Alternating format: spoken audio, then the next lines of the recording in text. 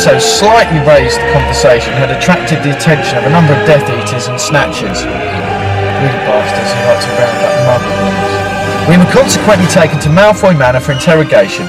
However, Hermione's recommendation for Greyback the werewolf to visit to her dentist parents so as to check his molars for plaque did not go down well. She therefore was tortured the most. Hey, I did manage to kick Draco Malfoy in the nuts. Yes. Regardless, we were rescued by Dobby the house elf. Unfortunately, he died in the struggle.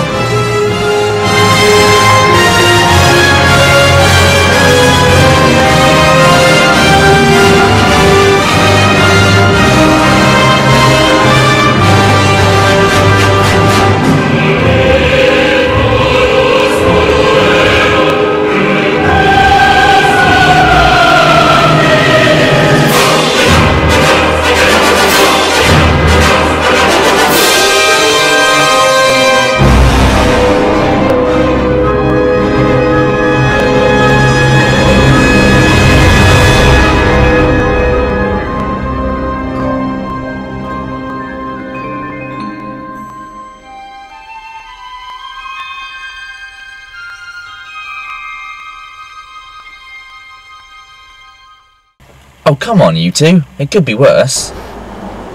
How? Well, it could be raining. Ow! Ron, I'm extremely aggravated with you. I'm fed up with you, and honestly, I have absolutely no desire to do anything to do with you.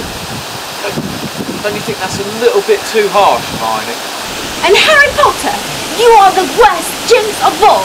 How is it possible that everywhere we go with you, we end up in some sort of disaster? Hermione, he's the chosen one. It's to be expected we're going to face a bit of danger if we're after bits of you-know-whose soul. How about we all go for a drink? Honestly, just go and get drenched, the both of you. I'm going inside to sleep. Goodbye. How can your brother be so... Ginger? We're all ginger, I'm afraid. No, I mean, one moment is happy-go-lucky and then the next he's as miserable as arseholes. Do you want a hug? Ooh, smells like rape. What's that noise? It's the kangaroo. What? Nothing. It's okay. Nothing matters anymore. Oh, sure it does. Haven't you got plans of somewhere to go next? And remember, you can stay here as long as you like, as long as you're good. If you're bad, you'll have to sit on the naughty pole. Thanks, Bill. But I didn't mean to intrude. Well, it's okay. Fleur and I don't mind. I'd quite like to know where you're going next, though. Maybe I could get Fleur to rustle you up some packed lunches. Thanks for the offer, but it all depends on whether we can get more help from Griphood and Ollivander. This is actually Mr. Ollivander's room, you know. Is it? I'm so sorry. Oh, no, it's okay. He's not up here yet. Oh! Is it my imagination, or do you keep passing wind? Yes, it's me, I'm afraid. I have a little flatulence. It's part of the side effects of being a werewolf. I just can't control it. Oh, I think I've got a little turtle's head.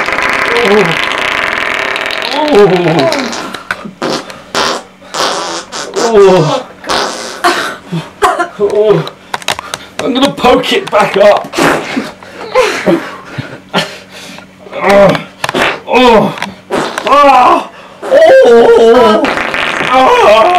Do you mind if I... No, you go.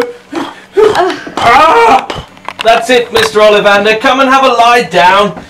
Don't worry about the smell. It's Mr. Ollivander. Mr. Ollivander. No. Fleur, don't come in here. Phone St. Mungo's. It wasn't my fault. I know he was an old man, but it was still only vapours. Is he breathing? Airways circulation? Oh no! Oh, I thought so. Hang on, he may...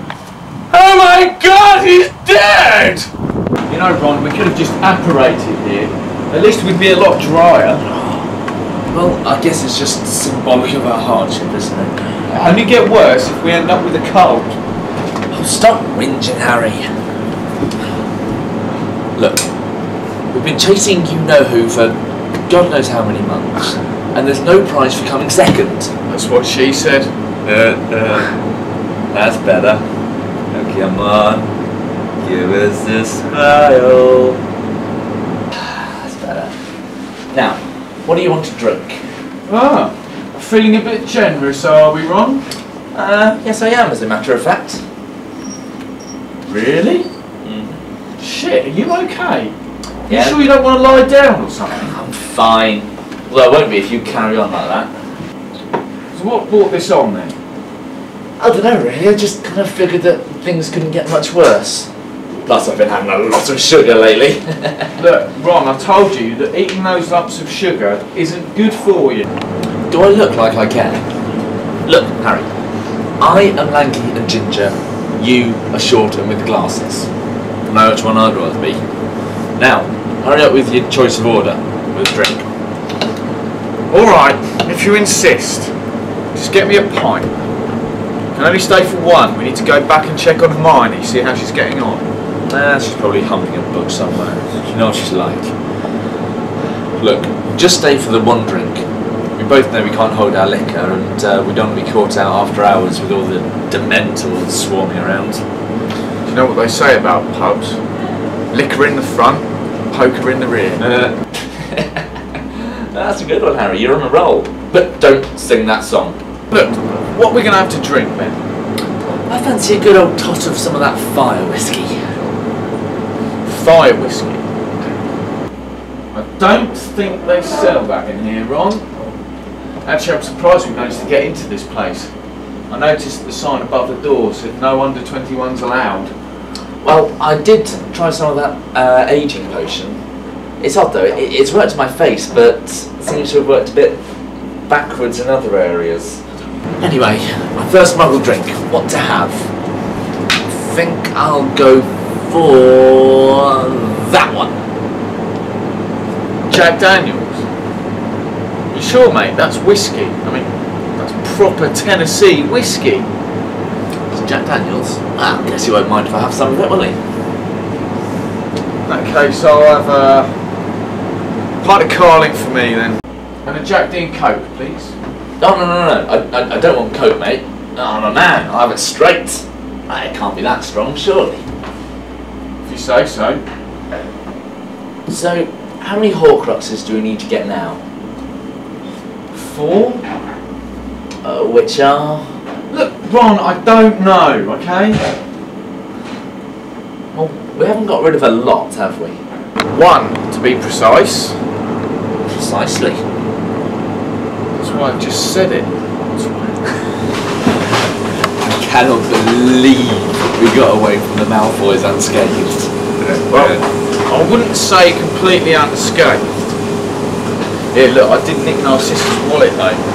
She's got some pretty hot pictures. Have a look at these, mate. Now. Whoa! What Wilf! Blimey! Oh, I can see why Draco wouldn't want to be seen in public with her. Whoa! Wait, she can have a look at my wand anytime. You know what I'm saying? What's going on with you and Hermione, then? I don't know, mate. I mean, she's a cracking girl and all, but I just don't think she's interested, you know? And what with all the yelling all the time, I mean, she's completely mental. Yeah, you've hit the nail on the head there, mate. But there is something special about her. You know, deep down, I really think she might be the one. I think I love her, Harry. That doesn't sound kind of Nancy or anything, does it? Of course it does, mate! But I love her, Harry! I think she loves me back! It's alright, mate. I'm sure she does, but I think you'll have to get rid of that stubble first. On the other hand, though, I'm bloody glad we've got her. I mean, what a great asset to have. But Although again, if we do this again, make sure she comes along with some happy pills or something. What, you mean with his son? You know who too? The return of the Snake Man.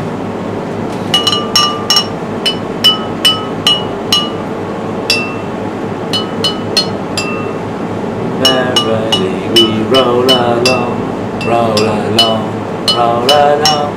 Merrily we roll along. I don't know the last line.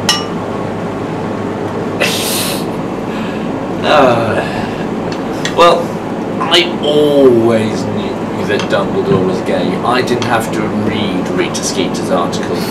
I mean, it was obvious to me right from the start. How could you tell? Little things. Not that little sometimes. The little twinkle in his eye, the way he used to ruffle your hair a bit longer than was necessary or decent. I miss those hands. Dumbledore's hands. Especially the dead one. Me and Fawkes used to prod it whenever he was asleep. What's this? What's this? What's that? Dead one of them.